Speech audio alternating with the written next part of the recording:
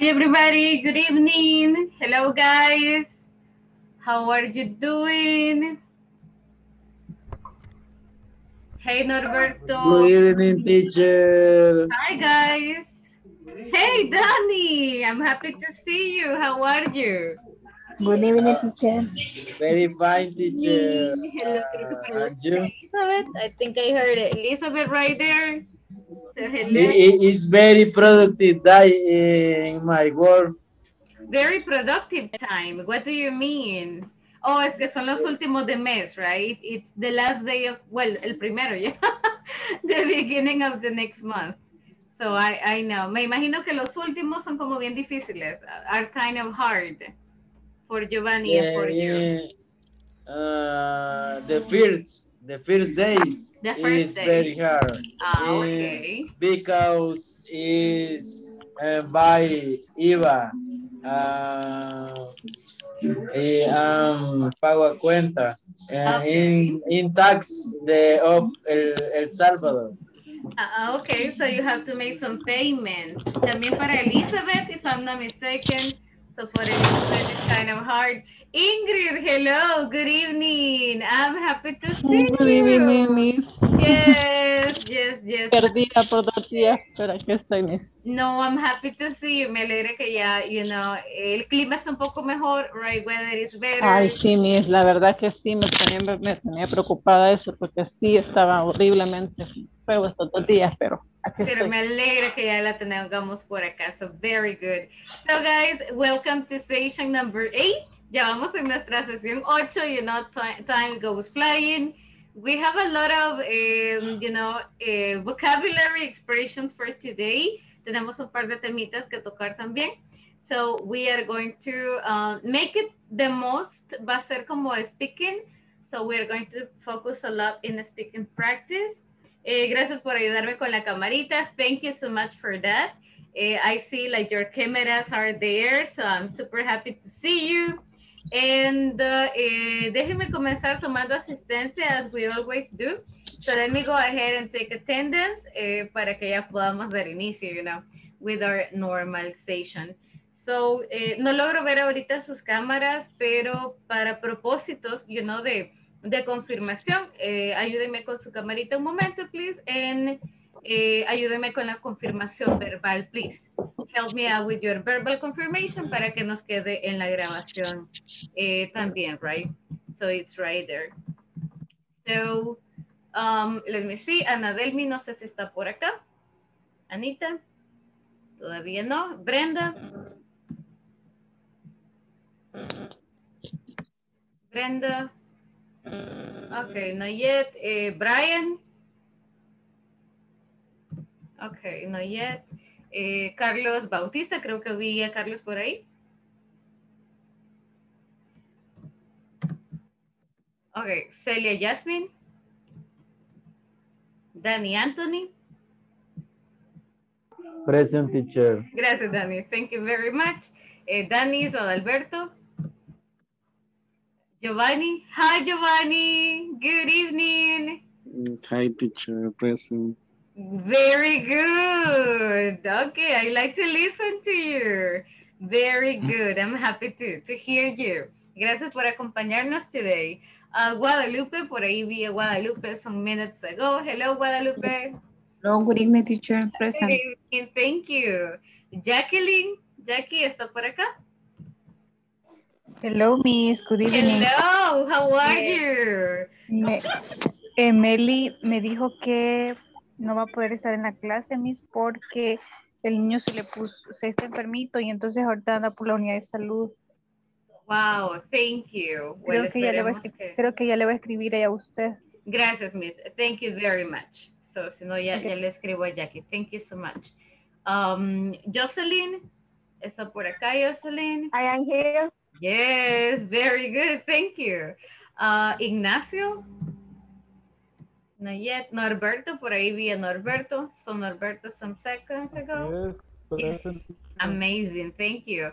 Marvin Alexander Bonilla? Not yet. Miriam Claribel, ya la escuché por ahí. Present, teacher, present. Hey, Marvin, thank you. Thank you so much. Moises Rivas. Moses? Yes, amazing. Thank you. Pedrina? Yo vi a Pedrina. I think. Present, Yes. teacher. Present. Very good. Thank you. René? Present. Amazing. Thank you, René. Ricardo? Por ahí vi a Ricardo también. Hello, good evening. And Sandra Rodas. Sandrita? Present, teacher. Good evening. Good evening. Thank you. I'm glad to hear you. Ángel, por ahí vi también a Ángel. I see him like joining. Yes, there you go. Hello. Natalie. Natalie, are you around? Present. Thank you, Natalie. Marvin Lopez. Marvin. Already. Sandra Elizabeth. I think I heard Elizabeth too. Present, teacher. Thank you very much. And Ingrid Rivas. Present, teacher. Thank you. So thanks everybody. Gracias por conectarse. I think I got everybody. Yes, I think I got everybody. Gracias por activar la cámara también. You know, you look very nice there. So you look very comfortable, ya descansando. So I'm super happy to see you there. I think nobody is, oh, only Renee is working. Sorry, Renee.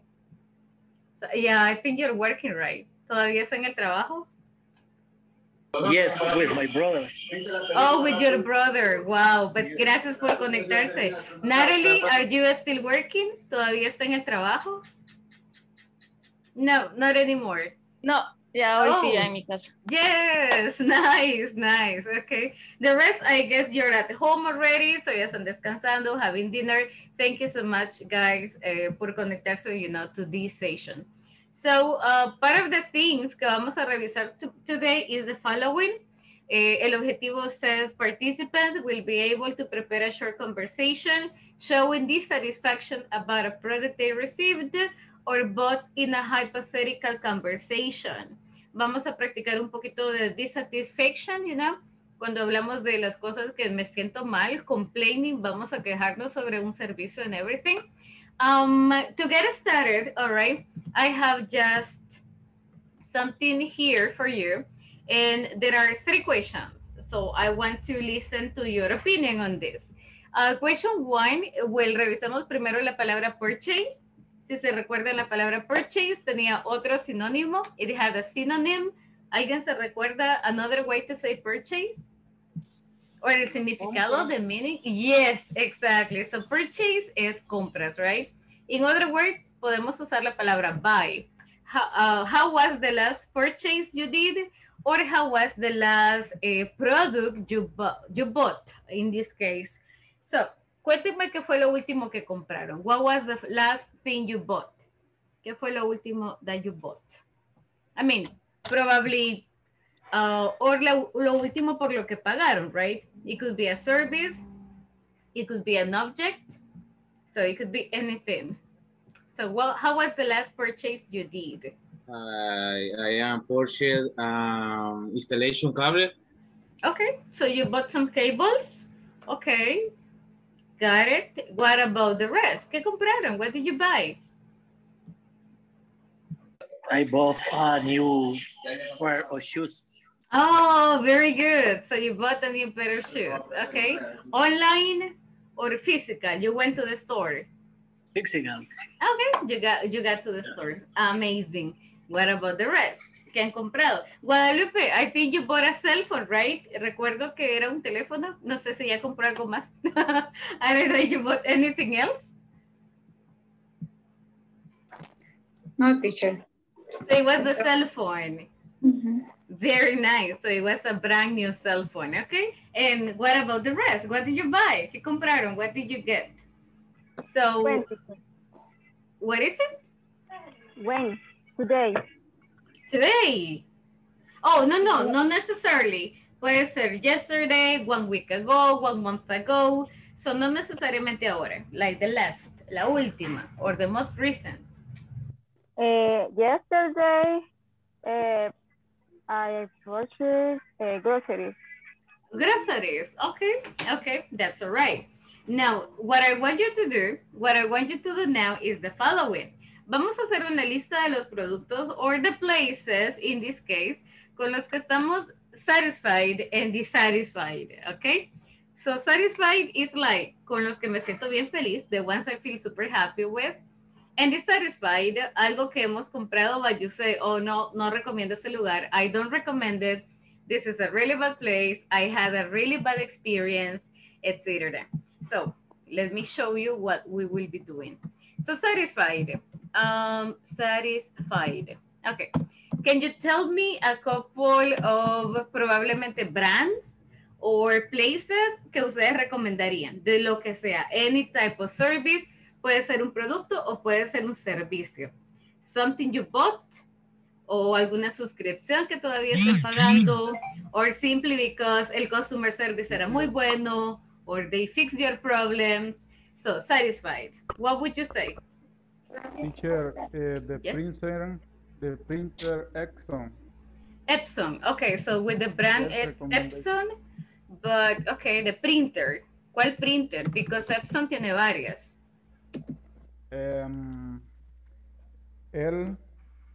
¿Ya?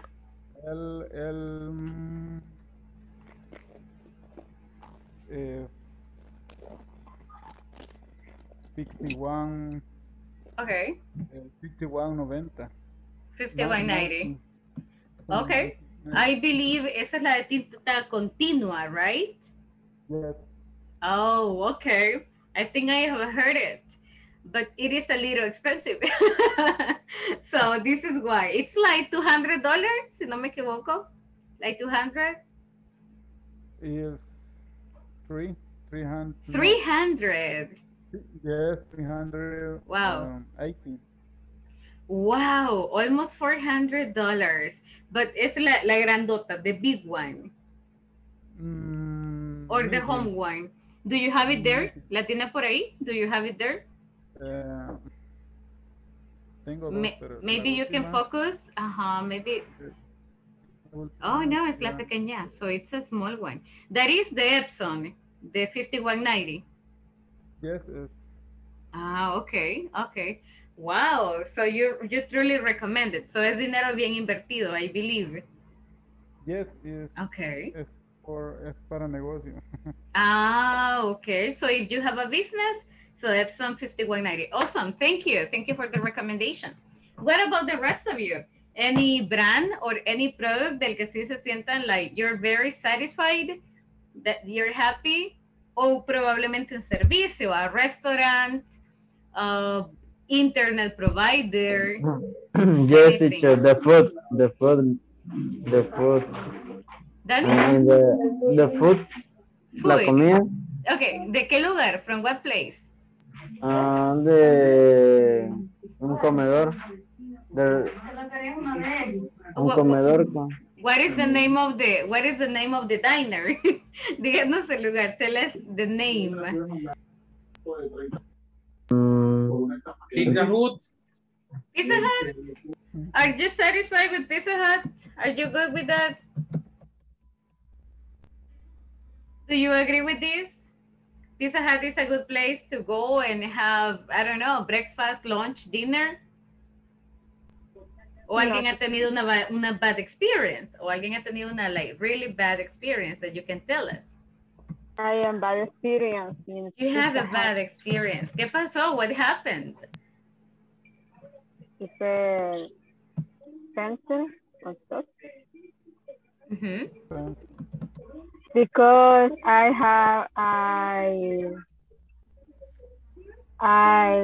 pedir, ¿cómo se dice? You can use I order.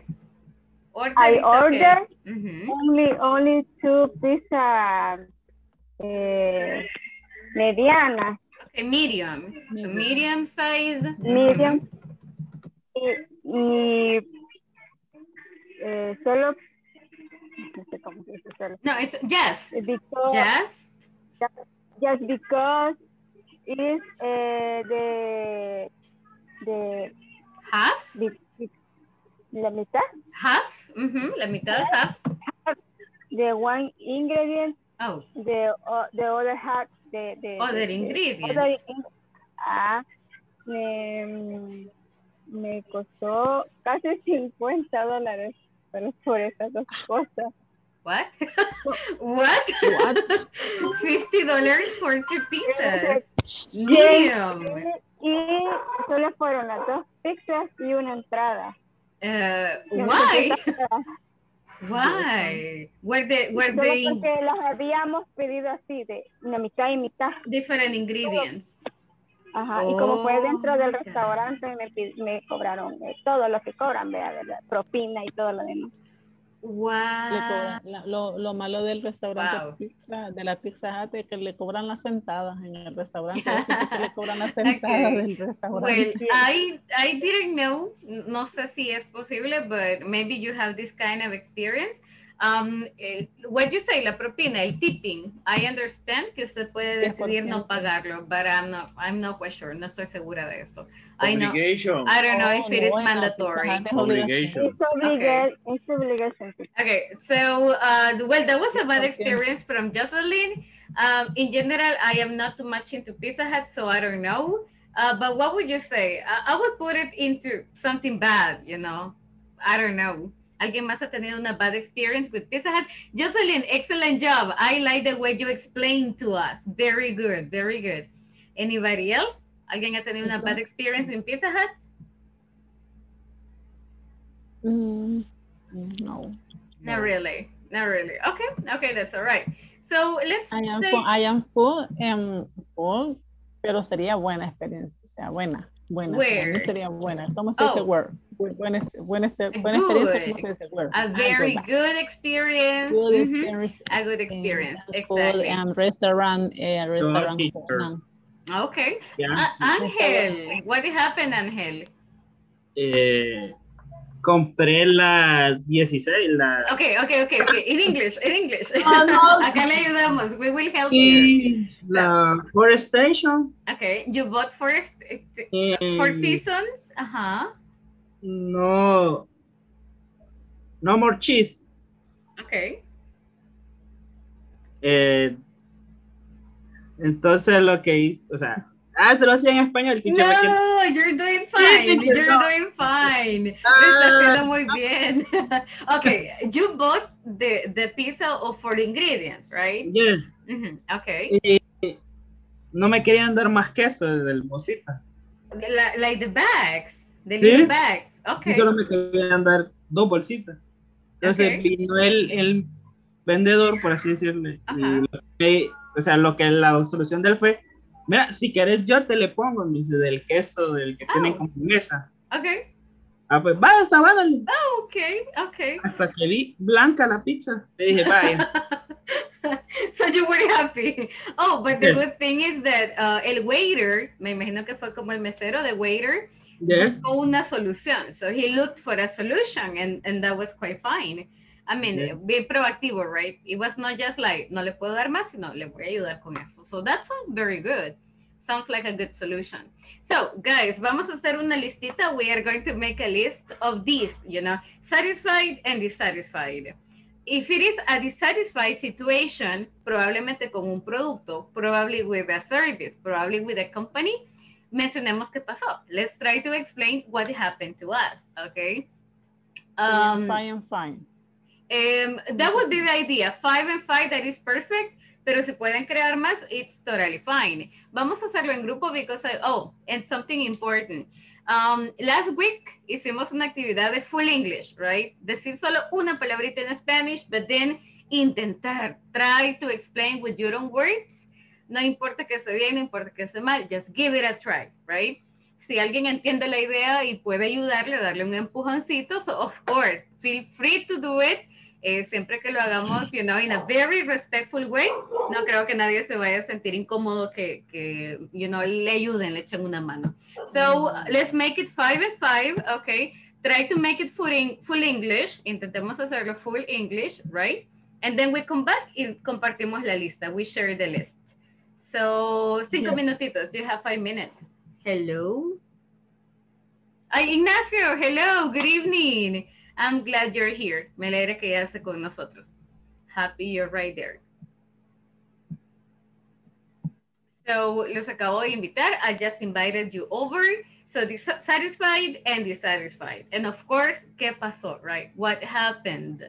Why are you dissatisfied? Or why do you feel that way? So let's go. Let's get going, guys. Good evening. Ooh.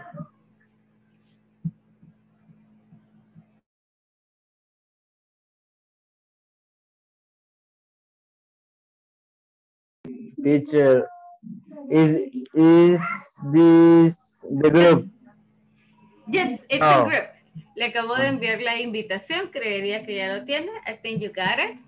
No, me sacó. No hay problema. Ahorita le reenvío la invitación. Dani, dime cómo hacer con... Bueno, ahí está. Me confirma si ya la logra ver. Y si no la logra ver, creería que está en su teléfono, right? Oh, ya entró. Ok.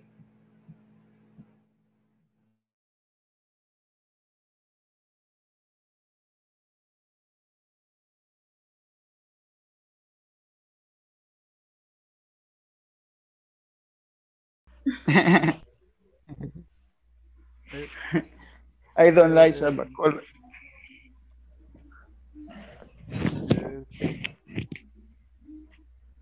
Ajá, Brian, estamos esperando.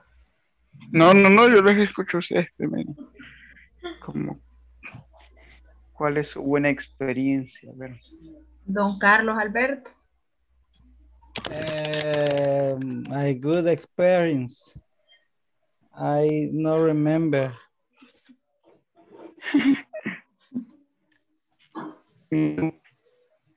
I don't know. When my daughter born. No remember.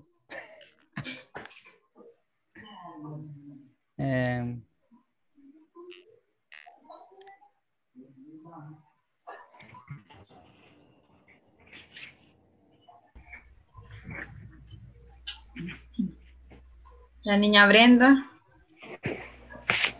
My good experience,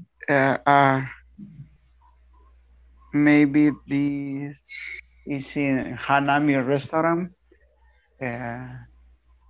I eat sushi and what you can eat. This is very delicious. Hi. What is the name of the place again? Is Hanami restaurant. This is sushi. Is that just Japanese food? Japanese food, yes. Okay. The food. This is an all you can eat for the prices for I don't know. I don't remember $15. Okay. Hanami. It's delicious. The food is delicious. The restaurant. What do you say? Mesero. The waiter. The service, the waiter. Very attentive. Okay. So the person was very helpful. It was very like como de mucha ayuda, right? It was very bien servicial. The place is clean. Okay. The place is very clean. The place is clean. Okay, sounds good. I'm trying to remember like the places I feel satisfied or I feel dissatisfied, but it's a little hard to remember. As Carlos said, it's been difícil, right? Recordarse like right now, I don't know what to recommend. But teacher, when I hearing to Brian, I remember the last time we visit Benihana.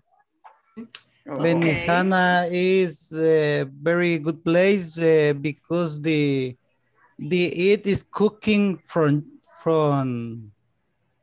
me. Okay.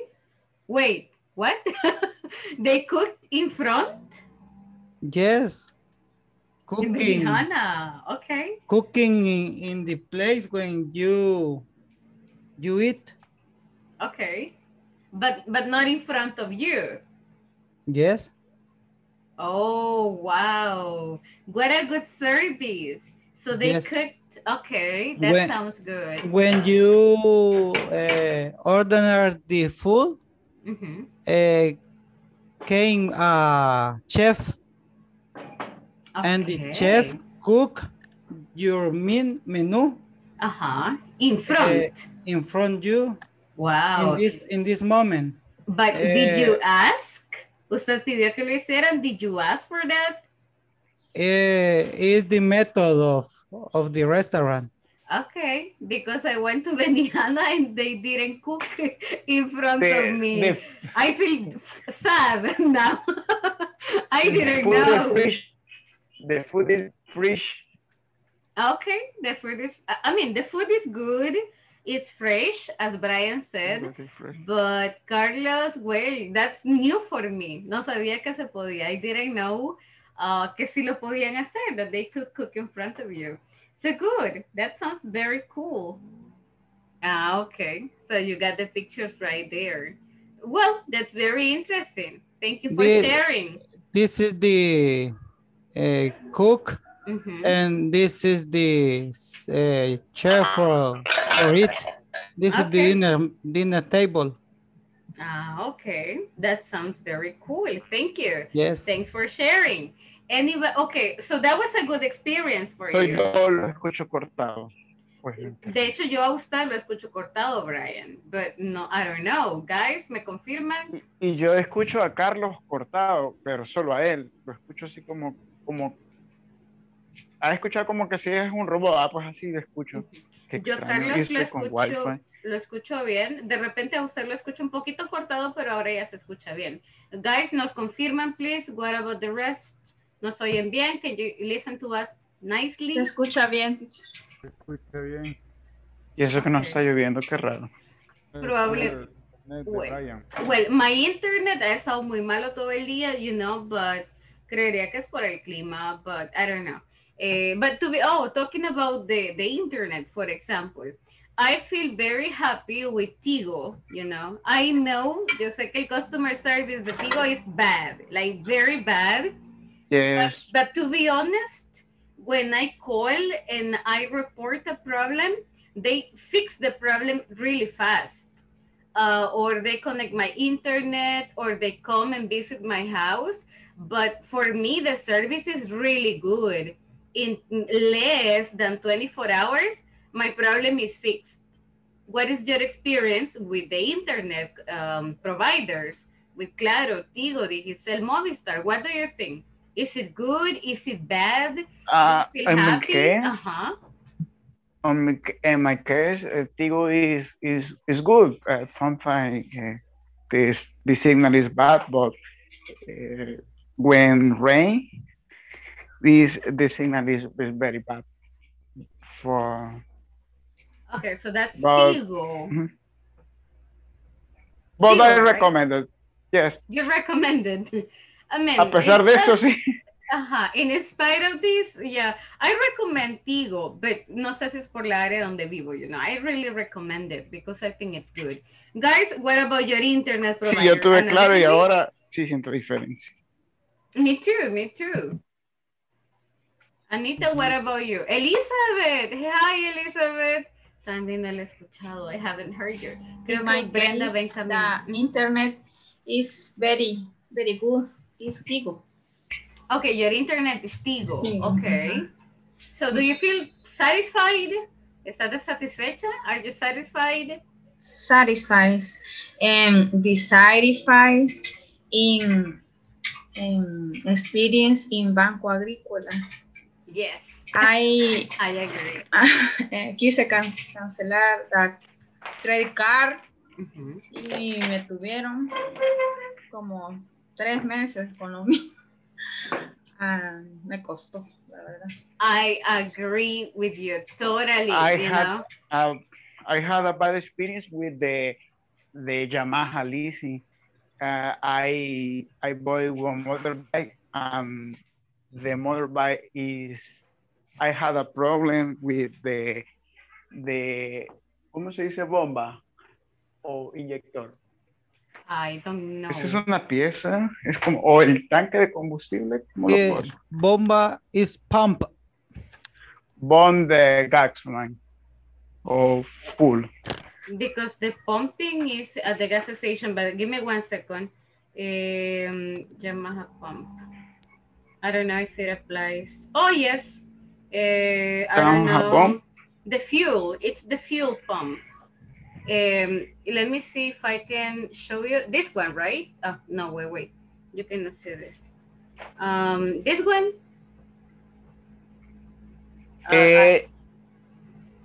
No, es una pieza que va dentro del tanque, es una bombita, lo que succiona la gasolina hacia el inyector.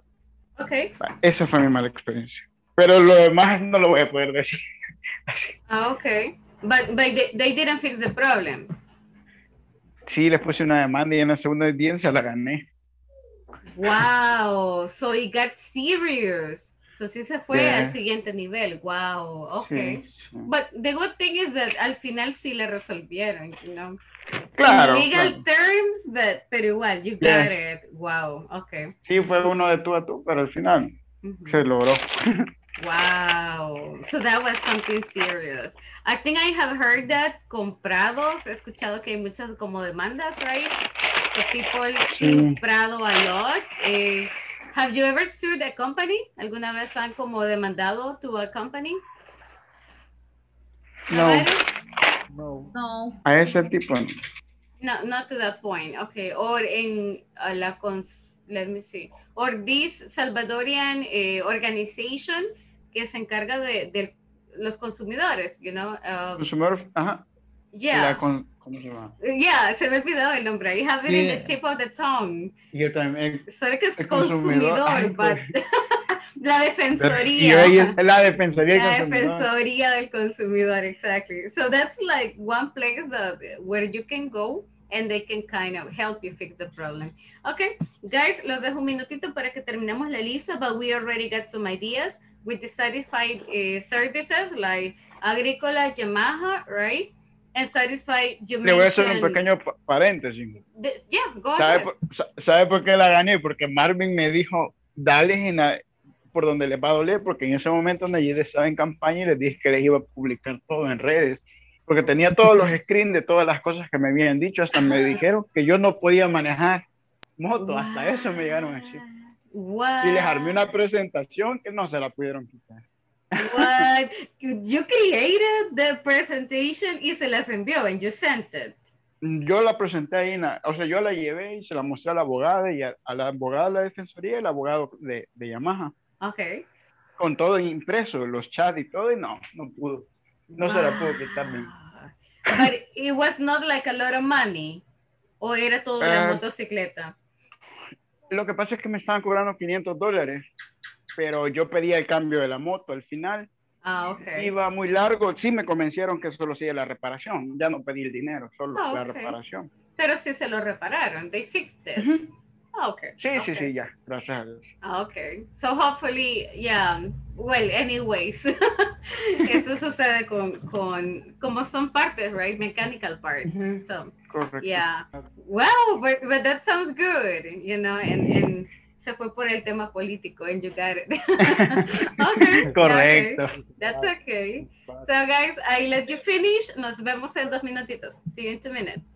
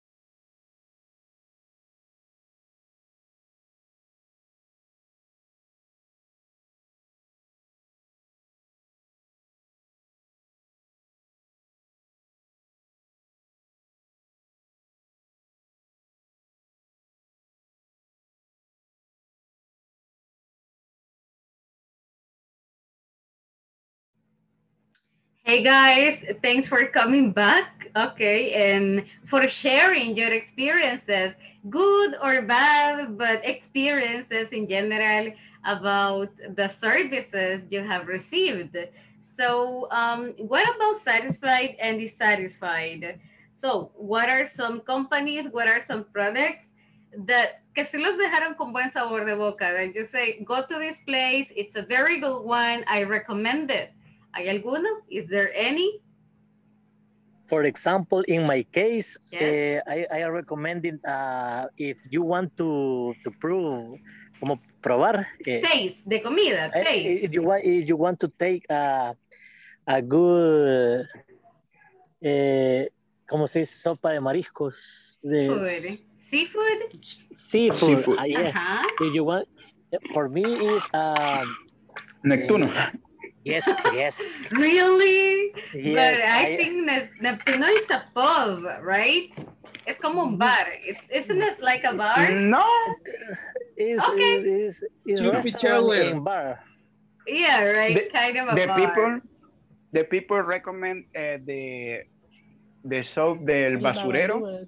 Oh, yes. Yes, But yes. But it's very expensive. I don't... It's a little... Yeah, but the soup is good. But the soup is really good. Mm-hmm. But yes, it's a little expensive. So, el basurero, Neptuno, Ignacio? No, it's a cheap del basurero because the soap is a very, very good. The soap. Yeah. I don't try it. Over Comalapa, after Hermano Lejano, going into the way to Santo Tomás. So yeah, it's on the main road. But yeah, well, depende como de su presupuesto, I have to say. It depends on your budget. I don't try it, the soap. But well, the soup, well, sorry, solo voy a hacer un pequeño commercial paréntesis here con esta palabrita, you know, just to make it clear. Tenemos dos palabras que son bien confusas, you know, like very confusing. And y tienen pronunciaciones bien similares, exactly. So we have this one, okay, so you eat it, okay, and we have the other word, okay, so you take a shower with it, so you take a shower with it, okay. Se parecen, ambas son bien parecidas, pronunciation is very similar, but hagamos la diferencia. You eat it, es una soup, okay, como una soup. I have soup. Basurero sells soup, yes. Soap, now soap, you take a shower with it. So you have Palmolive soap, you have, oh my God, ¿qué más? Jabón chulón. Palmolive. Yes. Yes, exactly. So ellos son soaps. Ellos son soaps, okay? So soap. But we have soup. Como sopa. Como sopa. Es que son bien confusas, all right? So, pronunciemos la primera. Let's pronounce the first. Soup. Soup. Chicken soup. Chicken soup. Bean soup. Bean soup. Como la sopa de frijoles. Bean soup. Exactly. So, chicken soup, bean soup. Mm-hmm. So they are very good, pero son soups. Now soap, remember, Palmolive soap. Recuérdense el del cuche, that's fine. So ese es el soap, okay, soap. Soap and soup, exactly. So they are a little, son bien confusas, you know, and just to make it clear, I hope we got it now. So talking about this, in el basurero you can have a soup. Let me see. Any other place? ¿Otro lugar que recomienden? Neptuno, you said, el basurero, all right. Any other place that you say, oh, this is good? La Posada. La Posada. Before Unam. Ingrid? Unam. What is that? Before Unam. Delicious, yes. What is Honam? Honam? Restaurant. Where? Honam in the Masferre Boulevard. Honam. Yes. Okay, but that is Chinese, Japanese, Korean. Okay, Chinese food. Yes, Ignacio? A chicken. the pata soap. Oh, I don't like it. In the Tineti market. Oh, Tineti, really? Yes, it's good. It's good. Okay, so. But it's dangerous. Yeah. The market like, Tineti is very dangerous. Like El Trovador. I think that they are very dangerous places. So, yeah, I wouldn't recommend. Se llama el mercado que está ahí para el 5 de noviembre. Dicen que pues, nunca he ido ahí, pero dicen que es buenísima la comida de ahí también. No. El mercado de los 5 de noviembre. I have no idea. Anybody? Well, San Miguelito. Another San Miguelito. Place in the, sí. No, tiene otro nombre, pero dicen que es buena la comida. No idea. Merliot también. Oh, Merliot. In Merliot you can get seafood. So, seafood. Yeah, you can get seafood. Magali restaurant. Magali restaurant. Ignacio, what is the place that you wanted to recommend? Is the same place as the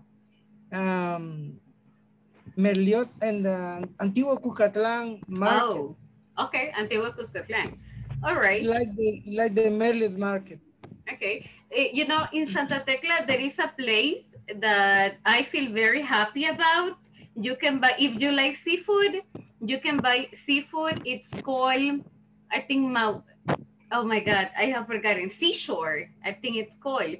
I don't remember the specific name, but it is very close to El Café Talón, like 2 blocks away from Café Talón. And the dish, you know, the seafood dish is $5, including, and it includes the drink. So you can have like a soda, seafood for like $5, $6. For me, that was good. That was very cheap, I think. So that's, you know, my recommendation. Now, this is like places, talking about food. I think everybody loves food. What about dissatisfied? Is there a place that you say, please don't go here, it's not a good idea, or you simply don't like it? Is there any place that you feel dissatisfied? Any like bad experiences? So Jocelyn nos contaba de Pizza Hut, right? She was telling us a little bit about Pizza Hut experience. ¿Alguien más ha tenido una mala experiencia? Have you ever had a bad experience? Or with shoes, or with a company, or with internet? Bad experience in Pizza Hut, no. Not like Pizza Hut. Okay, you prefer Little Caesar. Oh, okay. So Little Caesar. Yes, good attention, good pizza. No sé cómo se dice entradas. Good. The appetizers. Yes, good appetizer. Attention, good. Appetizers. I'm gonna write it down. Okay. So Little Caesar appetizers. Yes. Son las entradas. Okay. Yes, okay. And good. Food China World, Beijing City. Okay. Like it. Solamente. Oh, okay, okay. Well, I think that probably in food, I don't know you guys, but sometimes we are kind of picky, especialmente con las pupusas, because that's our dish. Yes, so there are a lot of pupuserias, but you say, oh no, no voy a volver a ir ahí because they are bad, right? So probably not with American food. Todos los planes. But we are... Los bungalows. Okay, but... Y bungalows. Is that good or bad? Son buenas. So that's good. Yes. That's good. Live, music live. In los bungalows, yes, really? Yes, oh my God. Yes, Creo que, in the night, the Saturday music live is in English. Yes. In English, teacher. Yes. Solo por eso vamos, porque es en inglés. Yes. But you know, I have had really bad experiences. Creo que entonces he tenido mala suerte because I have gone to bungalows, but nunca ha habido live music. I don't like Abby. Why? Y very, ¿cómo decís? Que se tarda mucho. Oh, the service is slow.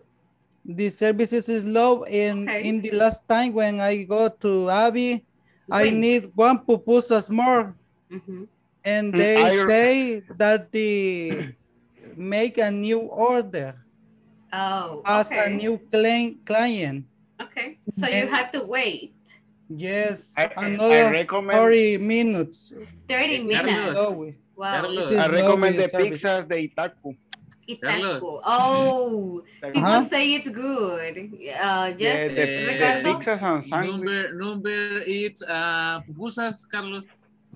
Number. Like how many pupusas? Yes. ¿Cuántas me como? Yes. No, 3. Oh, but it was not a lot. Okay. No, I am go to the ¿cómo se dice? How do you say? Entretenerme. Okay. You did something else. Hizo algo más. So you did something else. Got it. All right. But talking about the pupusas, I remember. Creo que teníamos una invitación de Brian, right? Estaba pendiente. Nunca fuimos. We got to module 4. Todavía estamos en espera. Gracias a Dios, tenemos 4 meses ya con usted. Programémonos. Al final. We did so, yeah, I mean, todavía está en espera, así que no pierde las esperanzas. Que todavía Marvin no están, teacher, por eso. No, what happened is that algunos son de bastante lejos, so it was hard. To get into you know, agreement, de ponernos de acuerdo. But yes, it would be cool. Sería muy buena idea if we can do it. Now let's move on. Yeah, like a big trip. So, tenemos un par de useful vocabulary. Ayer veíamos que la palabra useful es útil, right? Palabras que podemos utilizar in this context. ¿Qué sucede si yo no me siento bien con un servicio? And I want to explain that to the person, okay? Tenemos expresiones bien directas that you can tell a person, look, no me gustó. I don't like it. Okay, no me parece bien. So what are some of these expressions? Moses, please, me ayuda a leerles. Can you help me read them? Okay, try talking. I am not happy. I am very unhappy. I cannot accept this. I am really angry. Annoyed. Annoyed, exactly. I am confused. I am tired of. I want to speak to a manager, supervisor, team leader. Thank you. That's all right. That's very good. So here we have some expressions like, okay, you know what? No me gusta el servicio. ¿De qué forma puedo expresar eso? You can simply say, I'm not happy with the service. Okay. I'm not happy with the product. I'm not happy with the food. So remember, no vamos a buscar una forma de traducir palabra por palabra de español a inglés, sino algo que me diga lo mismo. So esas son las expresiones que me dicen, no me gustó, no me parece, no estoy de acuerdo, right? For example, you can say, I am really angry or I'm really annoyed. So annoyed. Everybody, let's repeat. Annoyed. Annoyed. Con una D al final. Annoyed. Annoyed. So what is annoyed? Estoy molesta. All right. I'm really annoyed. So estoy molesta con el servicio. I am annoyed at the service. Here we have, I'm confused. Like for example, in Jocelyn's case, imagine 2 pizzas and then ven el bill de $50. Oh my God, I'm confused. ¿Y por qué me están cobrando esto, right? Why am I getting a $50 bill?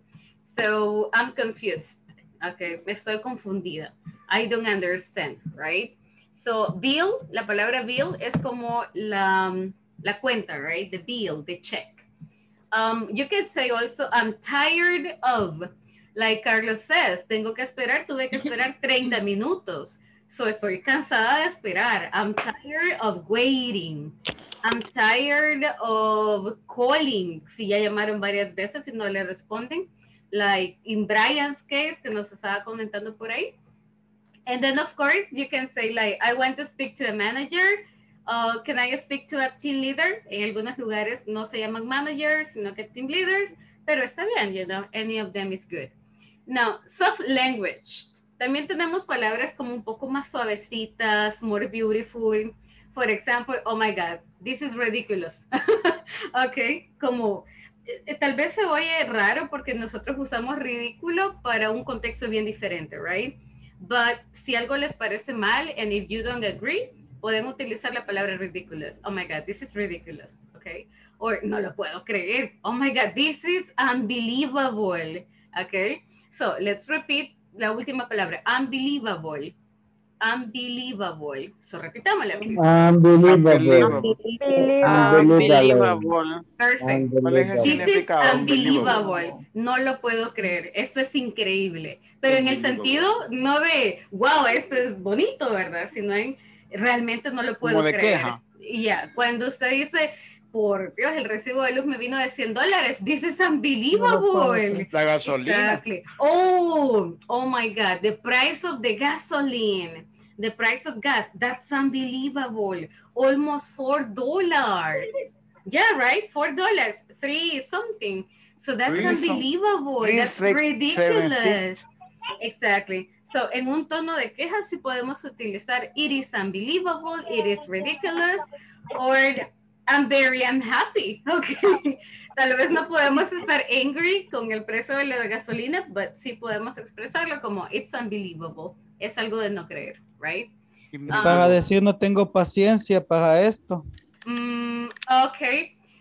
Again, si lo traducimos de forma literal, puede que it makes sense, pero también podemos usar cualquiera de estas expresiones. Like, for example, yo usaría esta, I'm tired of. Yo estoy cansada de esperar. You know what? I'm tired of waiting. Ya me voy, you know. So I'm tired of waiting. So estoy cansada de esperar. I would use it. Se la voy a escribir acá. I'm tired of waiting. Estoy cansada de esperar, right? ¿Qué dijo que significaba ridículo? Para nuestro contexto, o al menos en esto de una queja, es como, viene siendo casi igual a unbelievable. Como esto es increíble, esto es de no creerse, esto es exorbitante. That would be the way how we understand it. No para una persona, sino para una situación, right? Carlos, con su concern de no tengo paciencia, también podemos decir like, oh my God, 30 minutes, I cannot accept this, So hay formas de expresarlo sin hacerlo literalmente, right? Hi, Danis. Good evening. Thank you so much for joining. Cool. Thank you so much. All right, guys, le pueden tomar una captura, lo pueden escribir. Me indican si ya están listos para seguir with the next practice. Yeah, ready. Or si hay preguntas, if there is any question, let me know.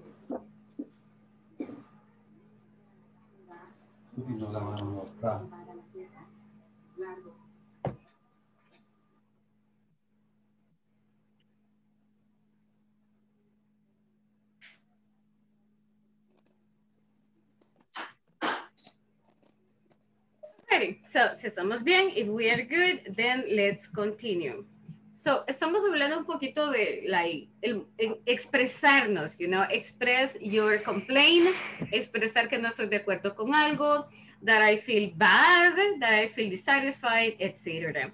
So, vamos a ver dos expresiones, vamos a ver dos words que nos van a ayudar, para hablar un poquito de cosas que podemos hacer, things that we can do, en caso no nos sintamos happy with a service or with a product.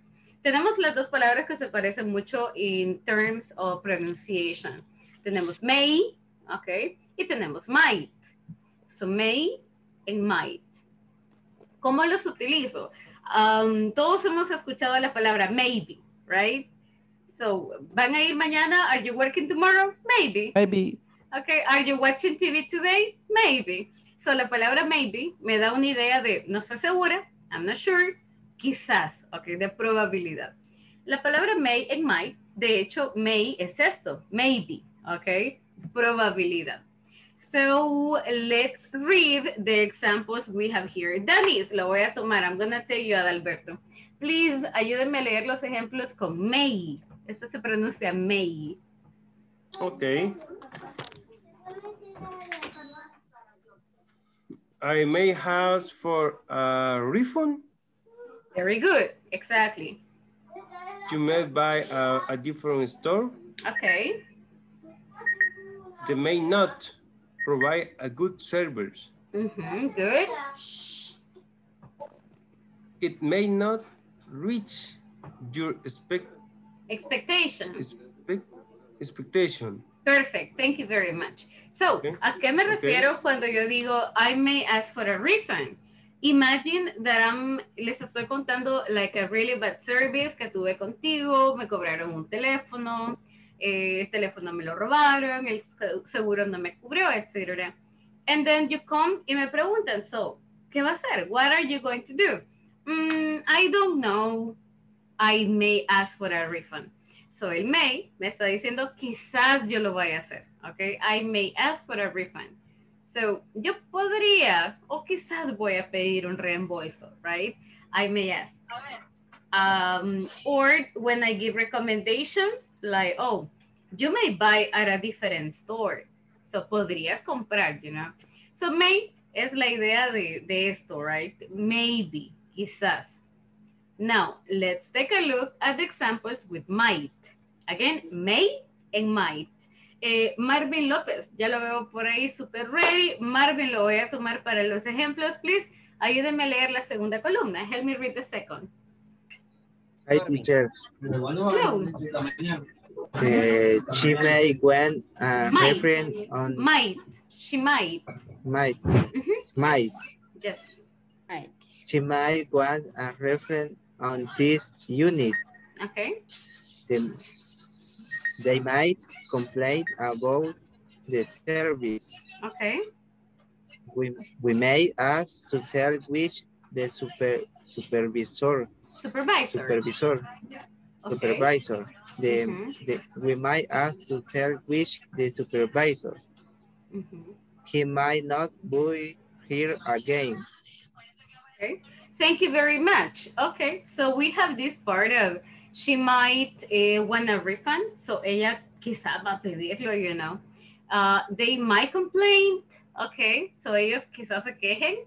We might ask for to talk to a supervisor, or he might not buy here again. La diferencia entre may y might no es muy grande, you know. Ambas se refieren a posibilidades, a cosas de las que no estoy seguro.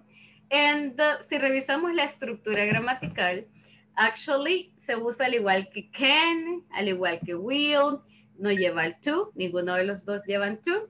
Y si revisamos algo más interesante es that terceras personas, it, she, and he, no implican cambios en el verbo. No voy a cambiar ninguno de los verbos que está acá, así que me olvido de ellos. Esto es simple present, ok. Estamos siempre hablando de presente simple. And estamos hablando también de possibilities, probabilities del presente, you know. So, imagine, you know, el ejemplo que se me viene a la mente es el de Jocelyn, because me dejó impactada that for 2 pizzas you pay $50, Jocelyn. So, what are you going to do? ¿Qué va a hacer? Teacher. Yes? A question, sorry. No, don't worry, tell me. For example, we use may or might, depend on the verb to be. Depending on verb to be. How so? Can you? For example, I may, you may, they may, it may, and another might, she might, they might, we might. My only difference is the verb to be. Oh, I got your question, I think. So let me see. Déjame ver si I understood what your question is. Si no me equivoco, you are asking me about the conjugation of verb to be. So, for example, ¿cómo utilizo con el verb to be here? No sé si le comprendiste la pregunta. Ignacio? Yeah. Okay. My difference is, for example, the personal noun. I may. You may, but she might, and they might. Okay, well, actually, ambos podemos utilizarlo con todos los pronombres. No hay una restricción de ellos. There is not a restriction. I can say, for example, I, you, they, we, she, he. It lo puedo utilizar con todos los pronombres. Might, all right, al igual que con may. So I can use all the pronouns with may. No hay una diferencia tan grande en significado, so ambos son para posibilidades or probabilities, right? And if the question is con respecto al verb to be, el verb to be no puede ser conjugado, ningún verbo es conjugado. So, for example, si yo quiero decir, imagine that, let me see, ¿qué nos hace falta? For example, digamos que Brenda todavía no hubiese venido and I ask you, hey guys, where is Brenda? And, y como es probabilidad, yo no estoy segura. So we can say, I don't know. Okay. I don't know. Quizás ella vaya en camino a casa. Ese quizás es el might o el may. So I can say, she may be going home. So she may be going home. Quizás en este momento ella esté yendo a la casa. She may be going home. So, si yo voy a utilizar el verb be, no necesito hacer cambios. Ya no utilizo ni am, ni is, ni are, sino el verbo tal cual. She may be. Si es como más probabilidad, yo puedo cambiar también el might. I don't know. She might be going home. Ambas están bien. Both of them are good. El significado no cambia drásticamente or anything, right? So los dos son pretty good, you know. Pueden funcionar de la misma manera. They can work in the same way. No sé si we are okay, we are good. Sí, me quedó claro. Gracias. Okay. Tal vez una diferencia here is that el might, por lo general lo utilizamos con cosas que pedimos en pasado. Pero vamos a ver eso luego. Right now, solamente vamos a ver like general things about may. Pero ¿estamos bien hasta acá? Are we okay? Teacher. Yes. Yes.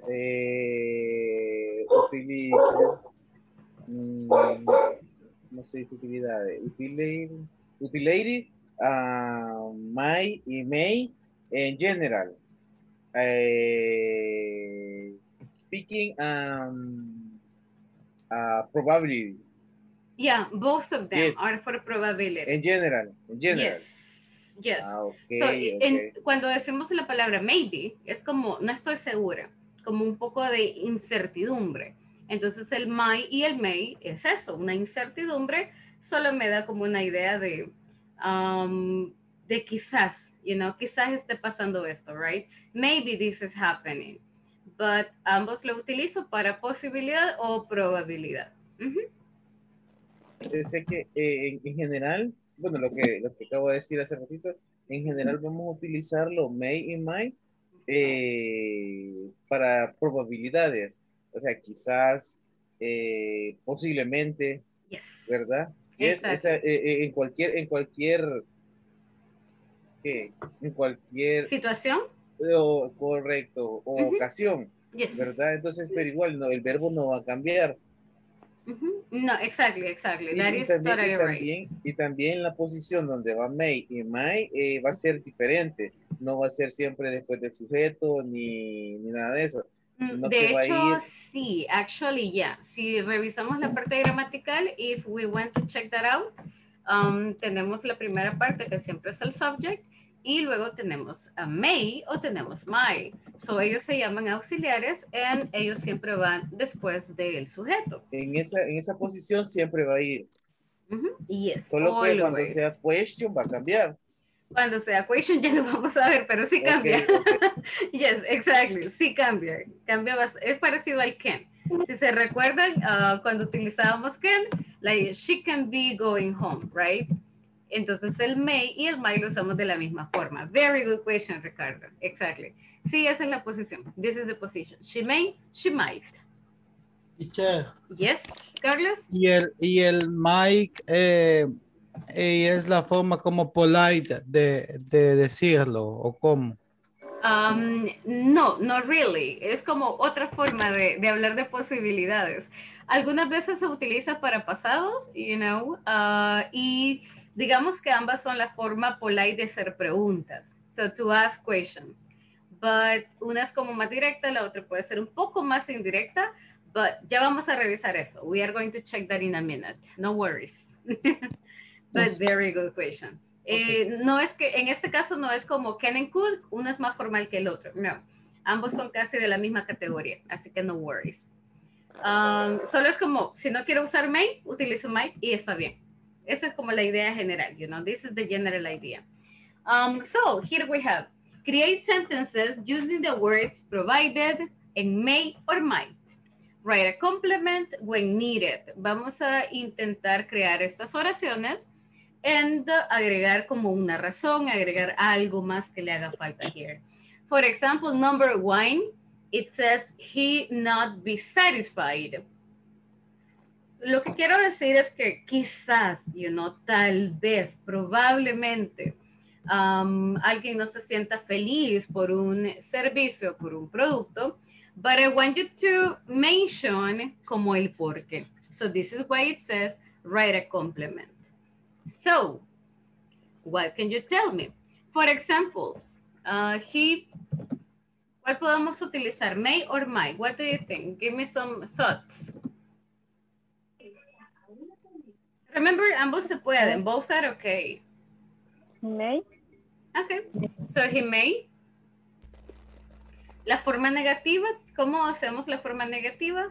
Revisemos el ejemplo. May. No. Oh, solo le pongo May no. not. Ajá, yes. He may not. Be satisfied. Exactly. No voy a cambiar el be así tal cual. Okay. He may not be satisfied because... ¿Por qué ustedes estarían dissatisfied? ¿Por qué estarían enojados, molestos por un producto o por un servicio? Because it's very expensive. Because it is expensive. Okay, perfect. Because it is expensive. Otra razón? Any other reason? For bad service. Because the service was bad. Okay. Pero tenemos satisfied. Oh, but it may not. Yeah. It may not be satisfied. Yeah. So, él quizás no esté feliz. He may not be satisfied because it is expensive, because the service was bad, Yeah. because anything But else. attended. Exactly, because the customer service was bad. Porque fue muy lento. Because it was slow. Jocelyn? For example, in the food, and I put Oh, yeah, exactly. Because there is a cockroach. Because there is a hair. Okay, because there is a hair in the food. ¿Qué más les ha salido? A fly, una mosca. Because there is a fly in the food. Yeah. No, on here. A mosquito, a fly, a cockroach. A cockroach. Yes. Oh, pero eso sería demasiado. Danny? Here. Pelo. A hair. Okay, so there is a hair, all right? Or there is a fly or a mosquito. Yes, Ignacio? In my case, it's real. It's real. A cockroach? The cockroach down the pizza. No. Domino's Pizza and no nos cobraron al final. It was free, pero estaba ya cocida. Was it good? Was the cockroach fried? Ya estaba rostizada, crujiente. Oh my God, that's so nasty. Es bien desagradable. Era la nueva variedad que probaban, Ignacio, like exotic food, like scorpions in Mexico. Okay, wow, that's so disgusting. Definitely. So, I will give you 5 minutes para que me ayuden con el resto, okay? And si pueden agregarle más, perfect, that would be amazing. Si necesitan ayuda con alguno, let me know y así lo revisamos. We can check it out.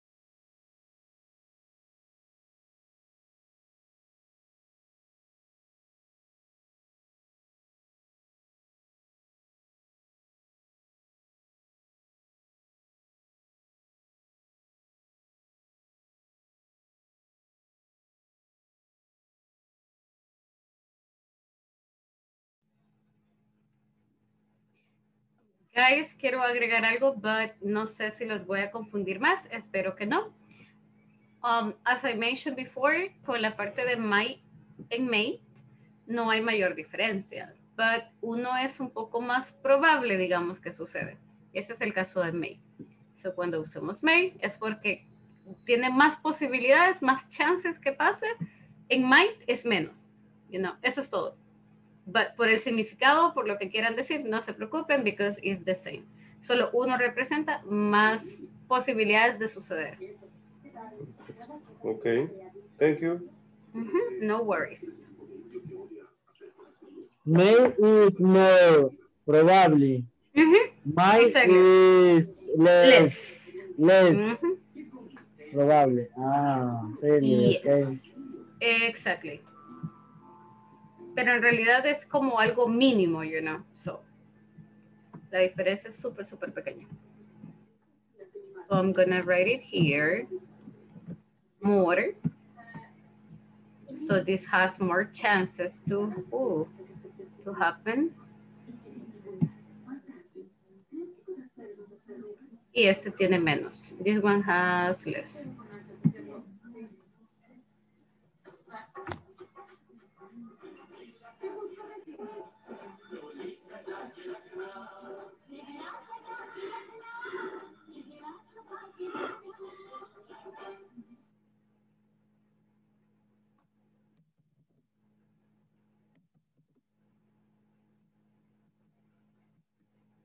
That's it. So more or less.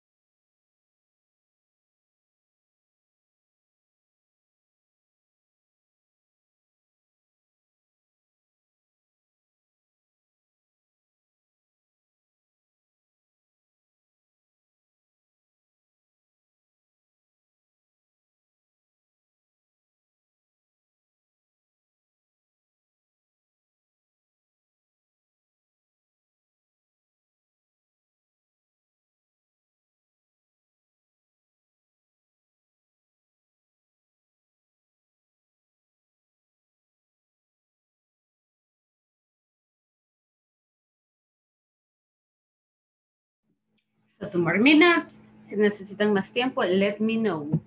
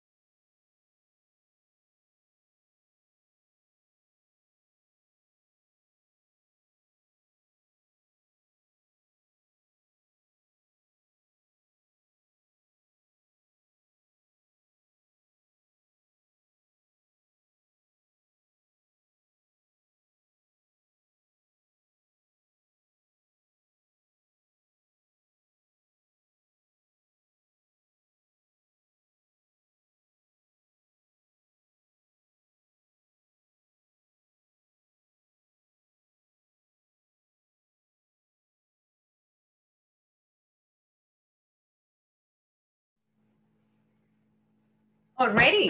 So guys, ¿alguien tiene la número 2? Do you have anything for number 2? Yo, teacher. Thank you. Please.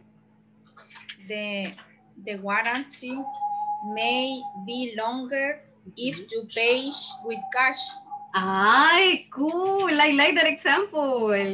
Thank you. And very real. Creo que aplica algunas veces. So nice. Thank you very much. Number 3. ¿Alguien tiene con el número 3? Do you have number 3? The service not be excellent. Hi, teacher. Yes, please, Richard, go ahead. They might not serve it be excellent. Ok, solo cambiémosle el orden un poquito. The service might not. Or may not. Might not. Exacto. Okay. El service va primero. The service might not or may not, depende de lo que tenga. Might not be excellent. ¿En qué condiciones? So, ¿en qué condiciones creen que un servicio puede no ser bueno?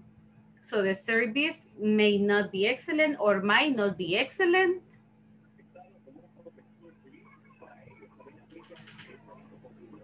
Si es slow. If it is slow, okay, okay. That's a possibility. Algo más. Si está en temporada alta, you know, si está lleno, like cuando van en vacaciones, right? So the service might not be excellent if it is a high season. Si es temporada alta. Anything else? Number 3. ¿Alguien tiene any different answer?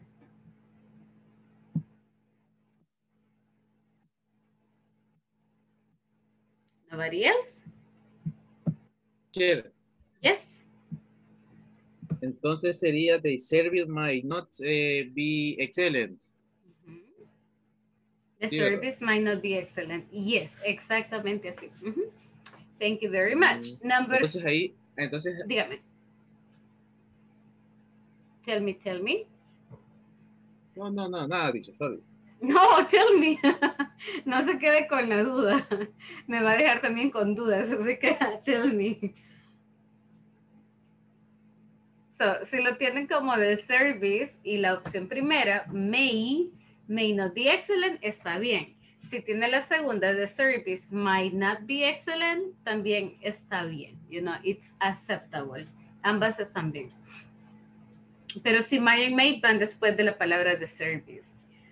Number 4, ¿qué tiene la número 4? You recommend. Hi, teacher.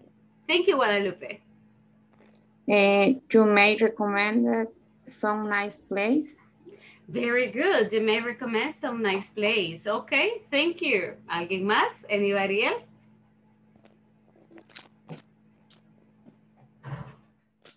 Danny? You may recommend. Oh, okay. Any other compliment? Okay, no, está súper bien. So you may recommend a place. Okay. No, you're good. You're super good. Thank you. Thank you very much. Now, let's take a look at number. Yes, Norberto? You may recommend the restaurant Los Betos.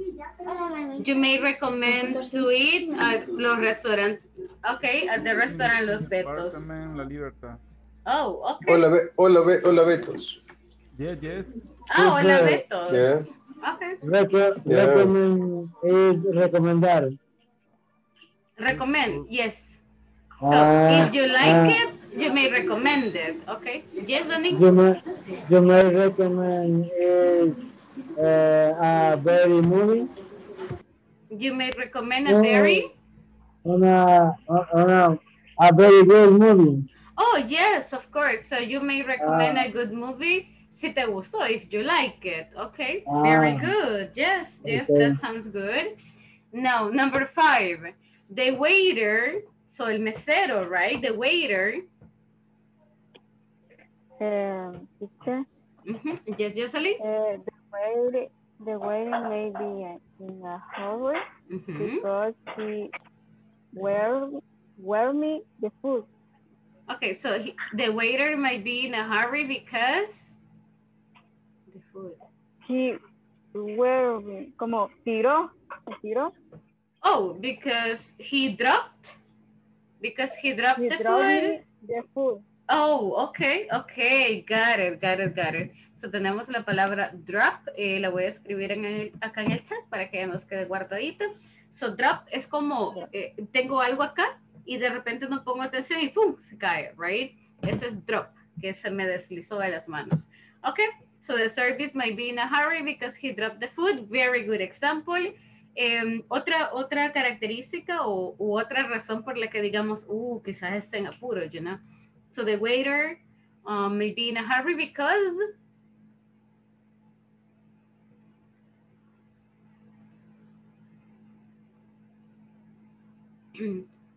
Guadalupe, yo veo los labios moverse, pero está en mute, sorry. Because the restaurant it is full.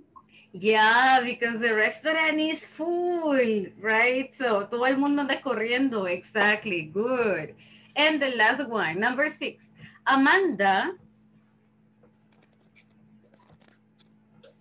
may not use. Amanda may not use. Deme un poquito más. Give me more information. But you got it. Amanda may not use. Amanda may not use the app Facebook. Oh, very good. Amanda may not use the Facebook app. Okay. Or Amanda may not use the Netflix account because she gave it to me. como cuando le regalan la credencial para Netflix, right? So she may not use it. Okay. Any other example? ¿Qué más tienen con number 6? Hi, teacher. Yes, please, Guadalupe, go ahead. Amanda may not use high heels because she can fall. Very good. She may not use high heels because she can fall. Or porque tiene quizás dislocado una pierna, right? So Amanda may not use high heels because her foot is broken, okay? Or her foot is twisted. Very good. I like it. Anybody else? ¿Alguien más tiene algo diferente? Teacher, Amanda may not use car because inexpensive is motorcycle. Okay, so Amanda may not use the car because she has a motorcycle. Perfect. I like your examples a lot. Thank you, guys. Very creative. So now let's move on a little bit. So avancemos with the next activity we got here. That is, you know, practicing everything. ¿Qué pasó? No me deja. Give me 1 second. Give me just a second here. Let me go again. So, revisemos esta parte that we have given us for opinions about a customer satisfaction of a product. Sometimes, cuando vamos a un restaurante, tenemos algo así, right? Like a survey, como un cuestionario, and they ask you for some questions, yeah? So, let me see. Quiero escuchar más voces. I want to listen to more voices. Ingrid, please, number 1. Ayúdenme a leer number 1.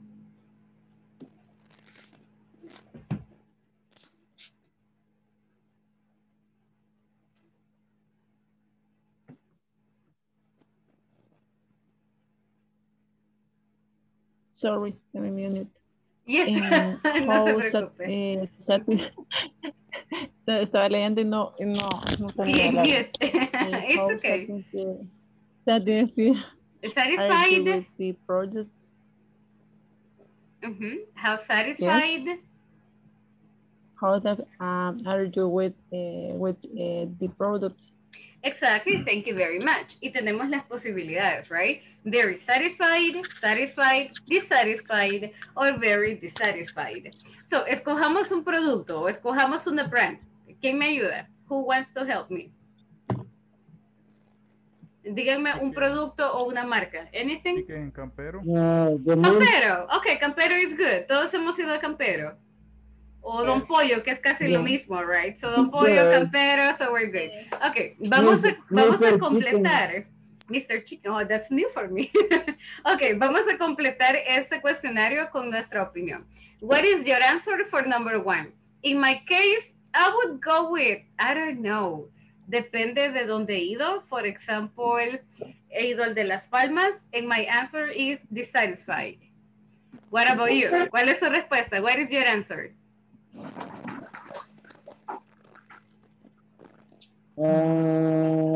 Dissatisfied. Okay, dissatisfied too. Ok, hagamos lo siguiente. Let's do the following. En el chat vamos a ir respondiendo, you know, a esta pregunta como un cuestionario, right?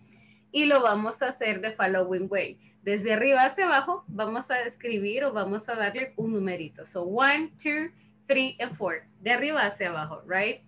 So for question number 1, in my case, the answer is number 3. What about you guys? What is your answer? So la pueden escribir. You can write it down. So del 1 al 4, en el orden en el que aparecen ahí. Okay, 2. Okay. 2, 2. 2, 2. 2, okay, veo varios 2. I see a couple of 2.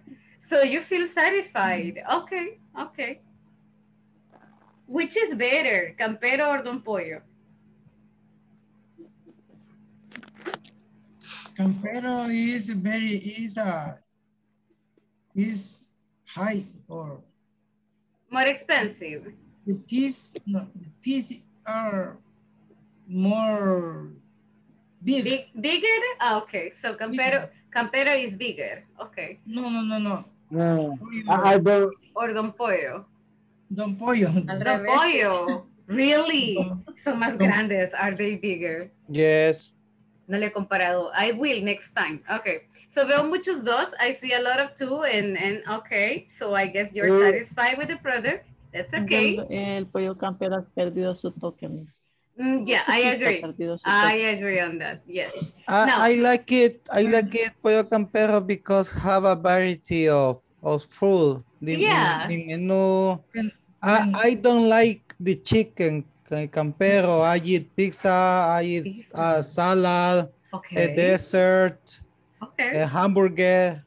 But no chicken. Okay. Okay. So anything except chicken. Okay. When I have too much hungry, I prefer the Don Pollo because the piece is big. Are bigger. Okay. Very interesting opinion. Thank you. And now, I like it pollo campero because how refill the horchata. Of coffee. I like coffee. Yes, it's true. They have coffee refill. Okay, number 2. Number 2 says rate.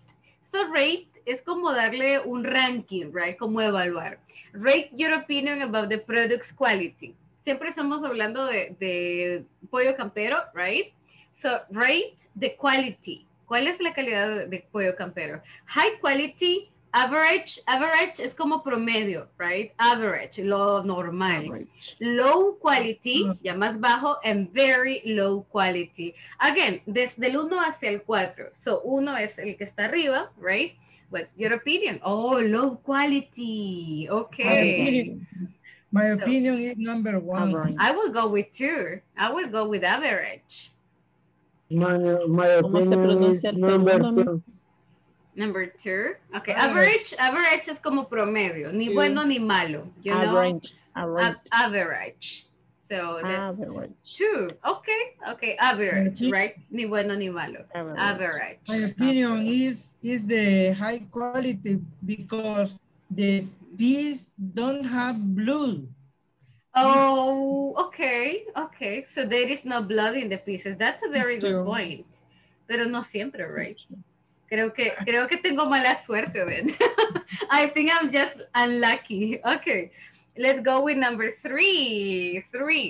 The value of this product, you know, como el valor. en una forma bien general, you know, the value. No estamos hablando del precio, we're not talking about the price here, pero cambiémosla mejor, cambiémosla porque es un poco confusa. Cambiémosla el precio, the price of this product. ¿Qué opinan del precio de Don Pollo? Cambiémosle un poquito la palabra value a price. The price of this product is. What do you think about the price? For me, it's expensive. Oh, it's expensive. Yeah, expensive. Okay. Yes, Yes. it's expensive. Yeah, no tenemos acá como las answers, but okay, expensive. Yeah, es mejor Don Pollo. Okay. And number 4. Will you continue using the product? ¿Van a seguir comprando pollo campero? Will you continue buying pollo campero? Yes, right? Yes, or no? Yes. De vez en cuando, ¿cómo se dice? No. From time to time. No No? like it. You don't like it? No, no like Yeah, it. because Chicken bonanza. Oh, bonanza. Pero es que no hay muchos. There are not too many. From time to time. Okay. Es pollo real también. Alguien mencionó otro pollo. El pollo real. No, creo que Dani, pero no sé si solo en Santa Ana. Campestre. Oh, campestre. Yeah, campestre those are in San Salvador. Chicken, Walmart. Walmart. Crazy chicken. Okay. No, is good, crazy pero chicken. expensive I don't know if también. that exists. Kind of, los precios se parecen bastante. Okay. Okay, guys, now vamos a hacer lo siguiente. Speaking practice. Create a conversation about, you know, complaining why you are dissatisfied with a product or service. So, vamos a quejarnos ahorita. We are going to complain, pero antes vamos a tener customer, vamos a tener el employee, ok, y le pide manager. And the manager. Use expressions like. Ya vimos cómo decirle, no me agradó el producto. I'm not happy, I am annoyed, I am angry, había una cucaracha, you know, and everything. Ahora, si soy el employee, si yo soy el empleado, ¿cómo pido disculpas, right? Porque nos toca de cierta manera decir, mire, discúlpenos, you know, I'm sorry. ¿Cómo me disculpo? Making apologies. Puedo decir, I do apologize. Everybody, repitamos esta palabra, apologize. I do apologize. No le pongan atención al significado. Usted está queriendo decir 1000 disculpas, ¿ok? Me disculpo por la cucaracha. I do apologize for the cockroach. Me disculpo por la tardanza. I do apologize for the time. I do apologize for the bad service, you know. I must. La segunda, I must apologize. Me tengo que disculpar, again, ¿ya? I must apologize por los inconvenientes, for the inconvenience, ¿ok? Or I apologize. Or I would like, me gustaría, I would like to apologize. O simplemente, I am so sorry. You know what? So, Pedrina, I am so sorry for the confusion with the food. I gave you chicken and you ordered a pizza. Okay, so I'm so sorry. I apologize. Son las formas más cortés de pedir disculpa, de decirle a alguien, mire, perdone. La palabra perdón no es muy utilizada en English, you know, so podemos usar I apologize, I am sorry, y la palabra I'm sorry tiene el mismo peso de nuestra expresión perdón, you know. But I'm sorry, it's okay. I'm sorry. Si quiere disculparse más, I'm so sorry. Ok, solamente le agregamos el so. I'm so sorry. Or I am very sorry. I'm sorry es como lo siento. Pero si yo le pongo I'm so sorry es como yo lo siento mucho. Solo le voy impactando un poquito qué tan mal se siente, ¿verdad? Expresión. Lo hace más expresivo. Pero no usamos la palabra perdón ni nada de eso. So, I am sorry, I apologize, ahí está bien, ya se disculpó. So, utilizando esas expresiones, como tenemos empleados, you know, vamos a disculparnos por los inconvenientes. Puede ser una situación real que hayan tenido con un servicio, con un producto, and then we present it. So, es lo que vamos a hacer. create a conversation in which you are dissatisfied. Realmente está, no es que quiera cambiar un producto or anything, simplemente se está quejando por algo, right? Se siente mal con lo que sucedió. So, vamos a ir a grupos, guys. We are going to some groups. Allow me 1 second. And we have 10 minutes. Tenemos 10 minutitos para poder crear la conversación y luego regresamos. Then we come back. So, let's go. Let's go, everybody.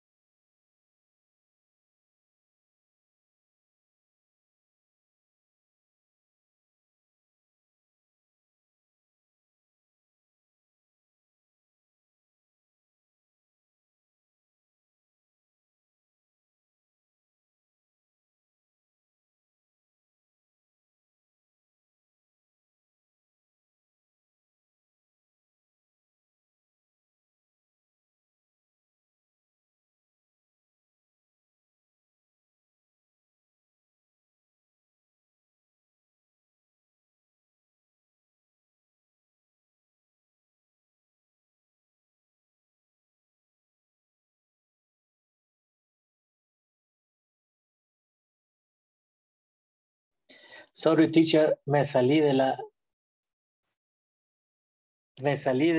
grupo. Eso veo. Sí. No se preocupe, ahorita lo envío. Okay. Ahí está. There you go.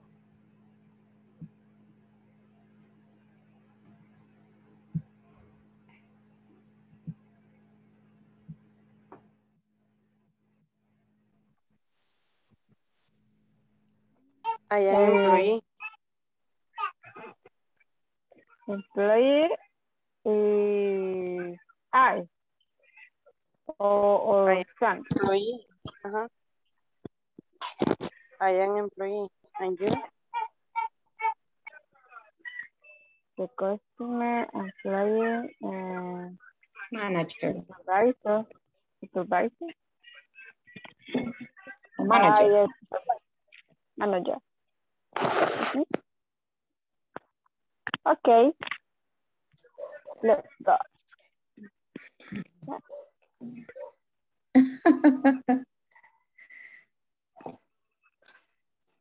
Okay. Creo que va a empezar employee. Yo. No. Como, ajá. Hello, good afternoon. Welcome to Pizza Hut.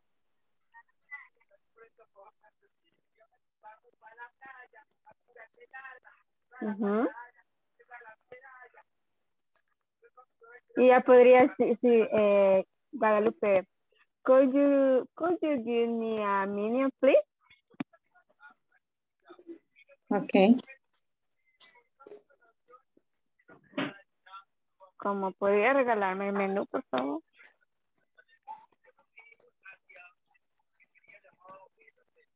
Pícala. Y ya,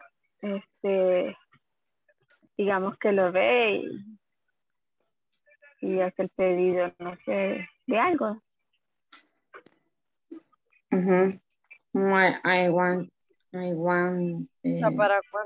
Para cuántas, how many people?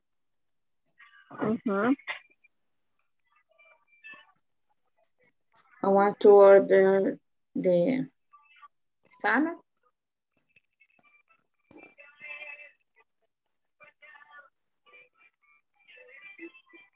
¿Quién es employees? Sandra. Sandra. ¿Y manager? Me. You? Hi. Yeah. Okay. Yo voy a poner el orden aquí. Okay, could you give me the menu, please? Y ahí, Sandra, usted responde. Casi no les escucho. Que Guadalupe va a decir que se le puede regalar el menú, ¿verdad? Entonces, les podría responder, of course.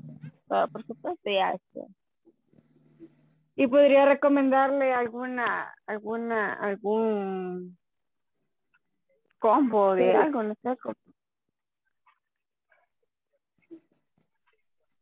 Que ya está lista para ordenar. Yes.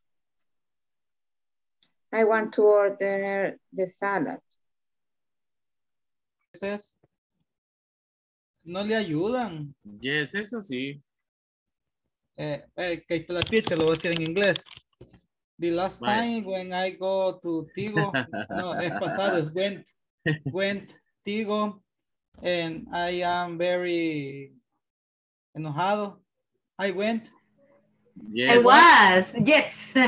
Yes. I was very enojado, teacher. Guys, ayúdenle. Y yo esperando que Ángel dijera la palabra clave. Angry, that's angry. I am very angry. Angry. I was very angry. Yes. Then the customer service when saw angry, hey, present me 5 megabytes of my internet. Wait, they gave you, ellos le dieron, they gave you? Yes. 5 extra megabytes? Free.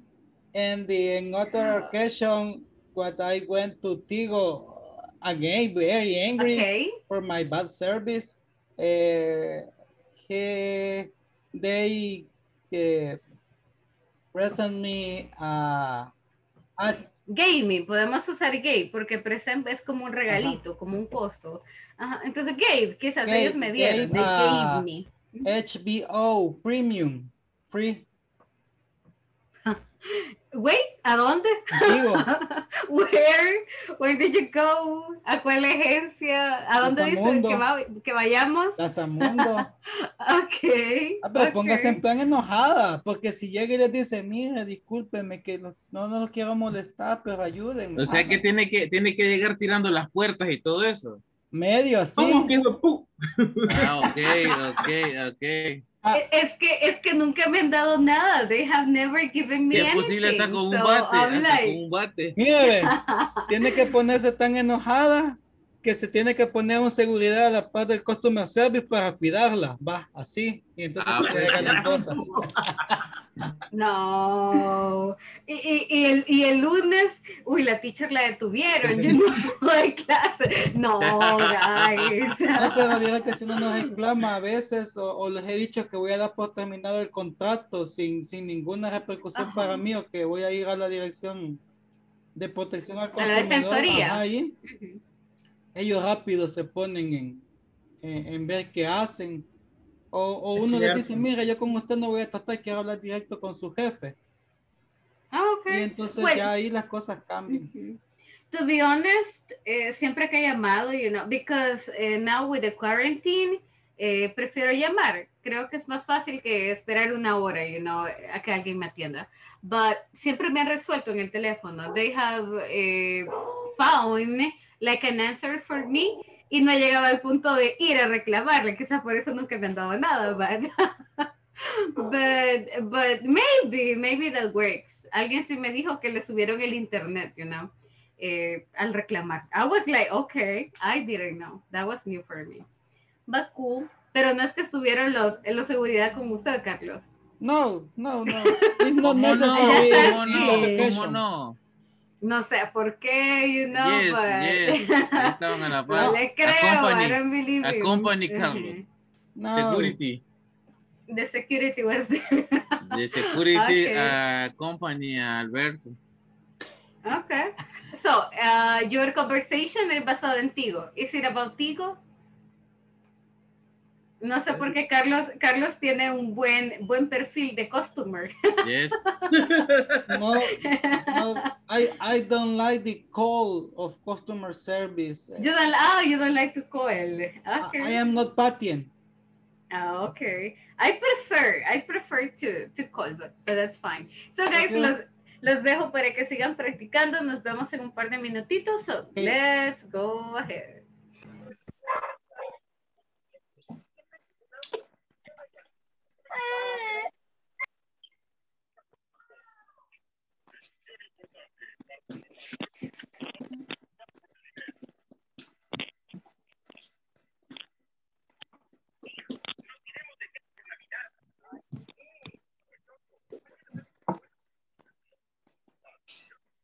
¿Cómo haría entonces la caja?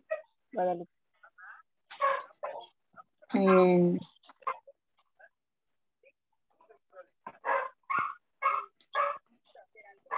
¿Cómo sería?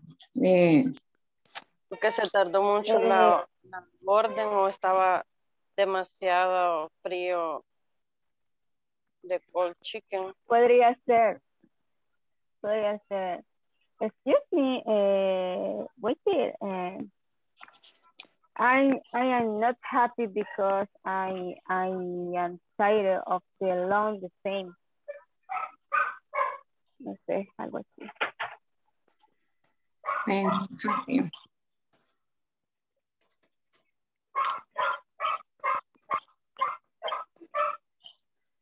Because the long time.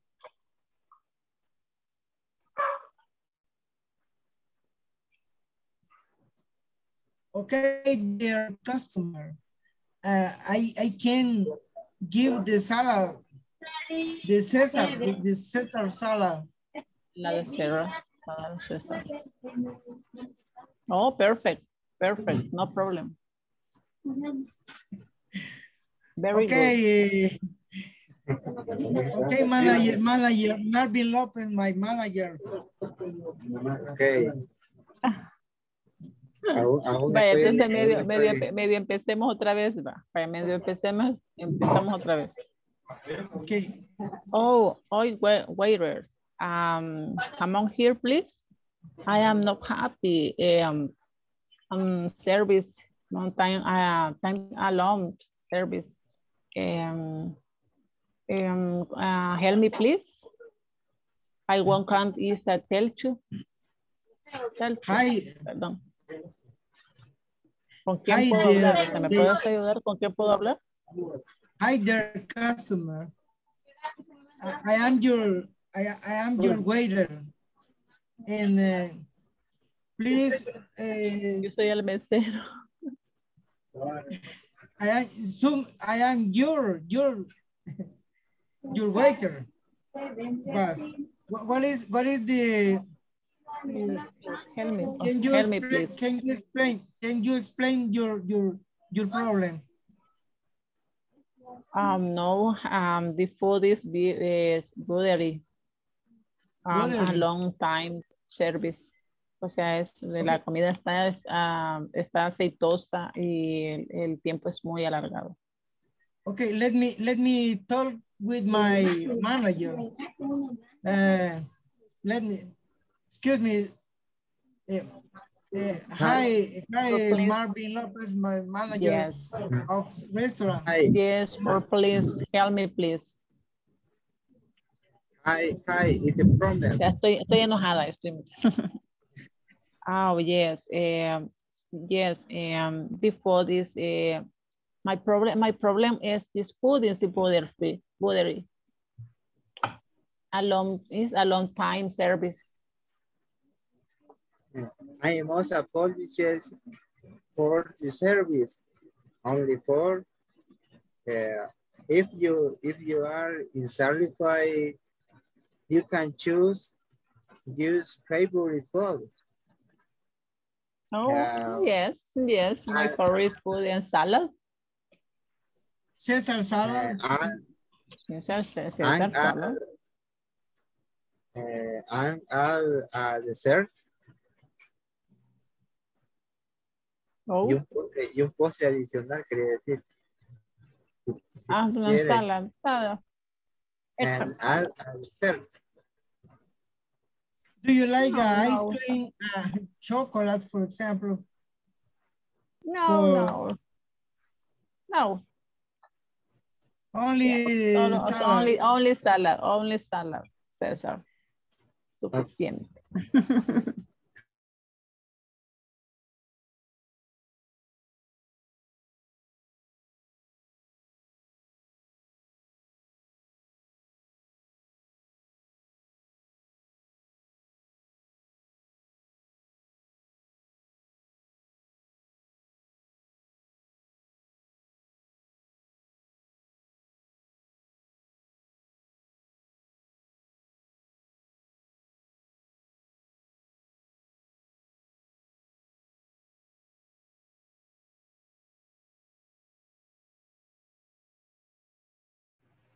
Thank you guys. Thanks for coming back. So, ¿cómo estuvo su práctica? How was your practice? Did you practice? ¿Se quejaron mucho? Were you able to complain? Carlos, al final fue usted el consumidor. Were you the customer? Era el cliente. Yes.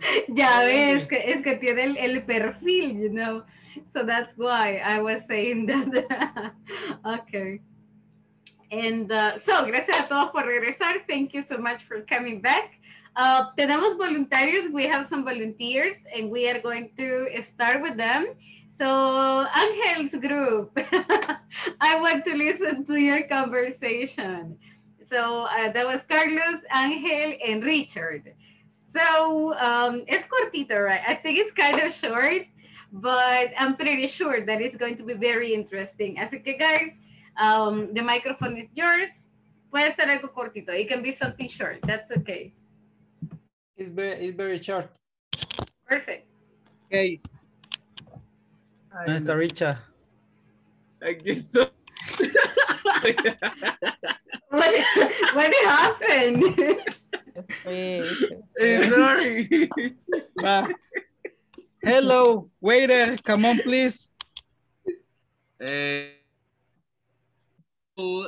I help you?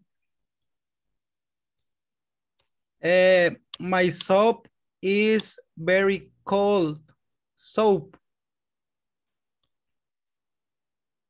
My soap is very cold. Soup. My soup is very cold because I wait a lot of time my lunch. Yes. I am going. My boss. I say my boss. Me poncharon al mesero. Ángel. Hi, can I help you quite sometime? Yes, my soup is very cold because I wait a lot of time. What happened?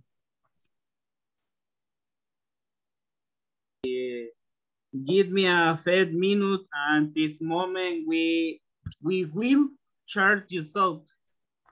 Okay, please give me a dessert free, please.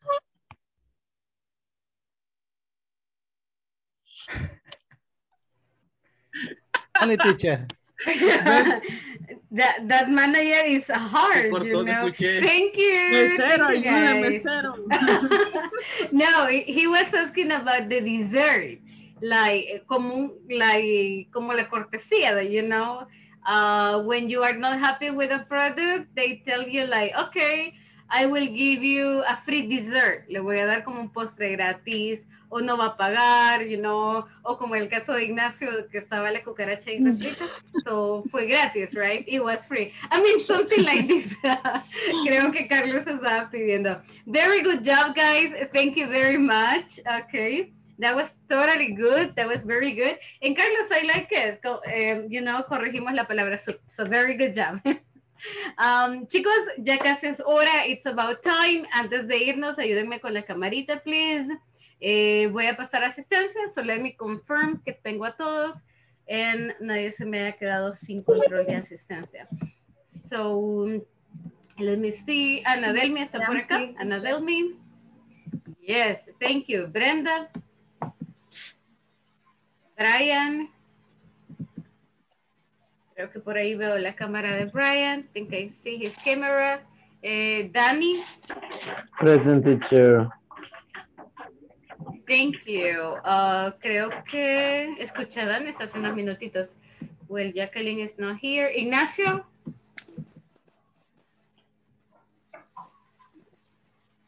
Ignacio. Creo que he's mute. Present, teacher. Thank you so much. Marvin López. Present, teacher. Gracias, Marvin. Carlos, dígame. Al principio me tomó asistencia porque no tenía activada la cámara porque estaba en una llamada del trabajo. Ahorita le confirmo, Carlos, dame un segundito. Sandra Rodas. Sandra creo que está por ahí. Ricardo. Gracias, Miss. Thank you. Thank you, Ricardo. Me hacía falta... yes, Carlos, me hacía falta también. So, Carlos... Thank you very much. Thank you, Marvin. And Carlos, I got it. Thank you, Carlos. I already got it. So, gracias a todos por las super attendance that you're having. Gracias por la participación. It was very interesting. Ahora es día miércoles. No se les olvide empezar a trabajar con la plataforma. No lo dejemos hasta el día viernes, please, porque se les va a acumular todo. Si tienen dudas, si un ejercicio les está dando problema, escríbanme, let me know, y lo podemos corregir, you know, together. René, si me regala un par de minutitos, si tiene tiempo, please, para que nos quedemos en el one-on-one. Los demás están dismissed. Que tengan una muy bonita noche. I'll see you tomorrow. También completen las actividades extra que están, ejercicios extra. Bye, everybody. See you tomorrow. Bye. Bye. See you. Bye. Bye-bye. Good night, everybody. Good night. Good night. Bye-bye.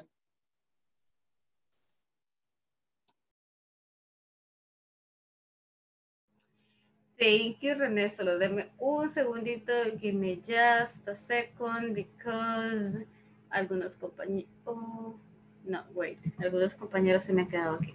Denme un segundo. Give me just a second.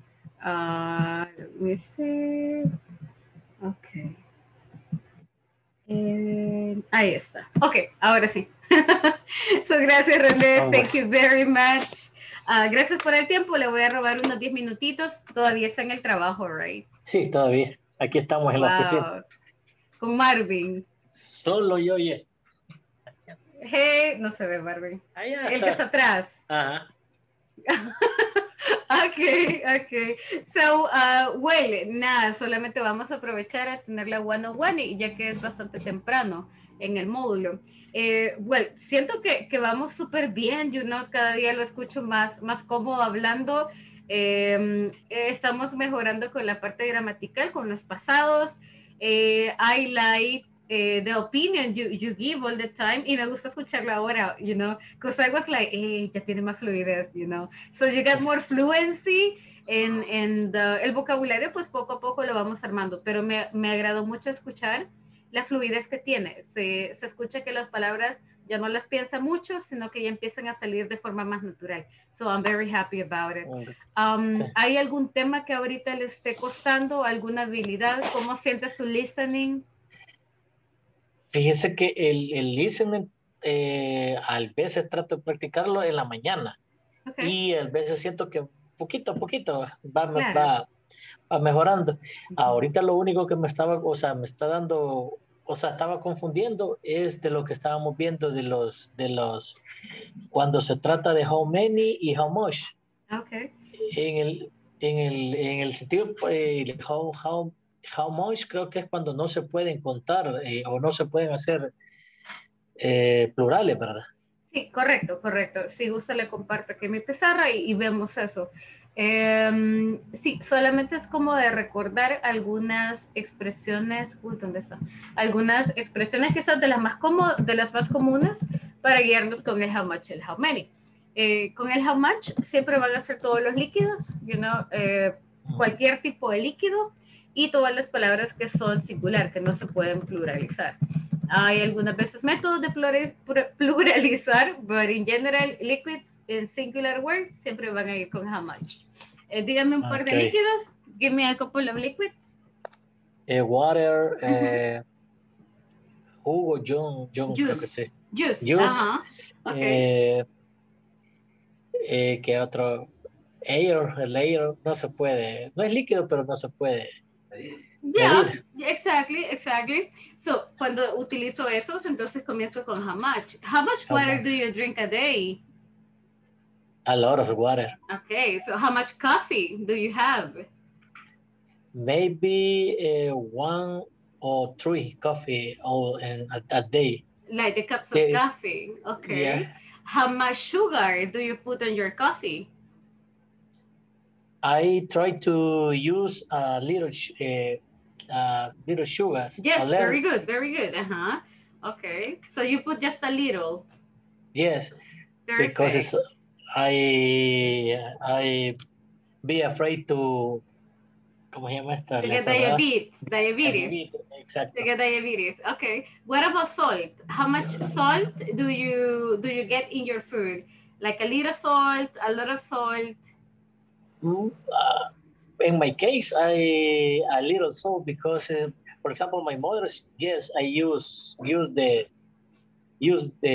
salt, but in my case, when I cook, I try to use a little. Okay, very good. Now let's go with how many. So how many is more like numbers, todo lo que se pueda pluralizar, it comes in how many. So plural words, por lo general todas son plurales, incluyendo los containers. Algunas veces, como los singulares no se pueden pluralizar, water no puede ser waters, coffee no puede ser coffees, pero yo sí puedo utilizar containers. ¿Cuáles son los containers? Por ejemplo, yo puedo utilizar a cup, como cuando se me dice 1 or 2 cups, ya, a bottle, una botella de algo, like me falta una T. ¿Qué pasó?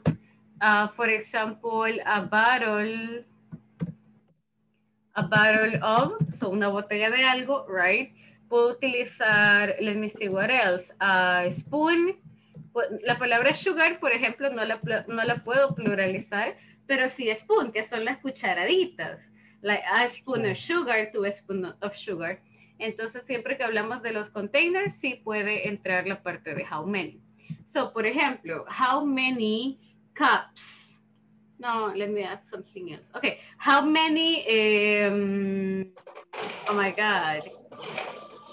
How many bottles of beer do you drink? Beer. And you're laughing. I can answer. No, it's okay. You can say 1 or 2, that's okay. Or nothing, okay? No, yeah. That's okay. How many cups of tea? How many cups of tea do you drink every day? Cups, como... A cup, una tacita, a cup. How many cups of tea?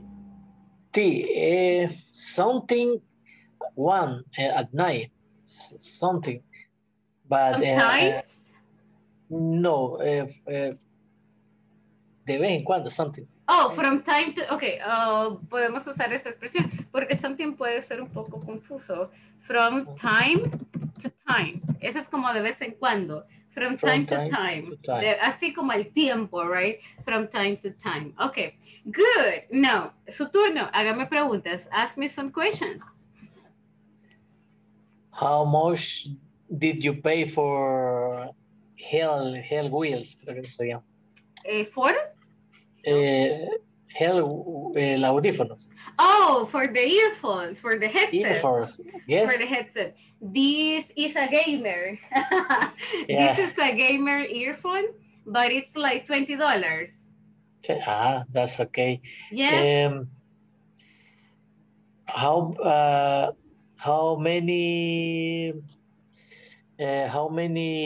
pupusas do you eat? Not too many. I eat like 2 or maximum 3, but that's it. Not too many. That's the max. How many pair of shoes do you have? Okay, I have to be honest, because of the quarantine, because I didn't use shoes, solo las chanclas. I gave all my shoes to my sister. Solo regalé. I gave all of them. I have only 3 pairs of shoes, and that's it. Okay. Yeah, that's crazy. How much bottle of water do you drink a day? I drink maybe 2 liters.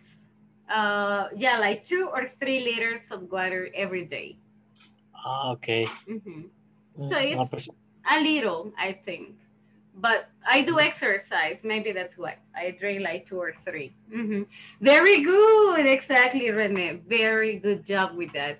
Look, ahorita que terminemos, le voy a enviar un par de ejercicios personales, para que usted complete con how much and how many. Y si todavía tiene como alguna duda por ahí, algún ejercicio no está claro por qué, me escribe, you let me know, no me los tiene que entregar ni nada, pero cuando tenga tiempo libre, un par de minutitos, 5 minutos, se los voy a enviar a WhatsApp. Y así usted los completa. So you can complete them. Good, good, good. Le agradezco enormemente por conectarse, René. I'm super happy que esté mejorando así a pasos agigantados. I'm pretty happy to listen to you. Y pues nada, espero que lleguen junto con Marvin. Presionenme a Marvin. Sí. Pero es Marvin. que no se le vaya quedando tampoco. So, nos vemos el día de mañana. I'll be seeing you tomorrow. Que llegue con bien a su casa. So bye, René. Okay. See you tomorrow. Thank you so much. Bye-bye. See you tomorrow.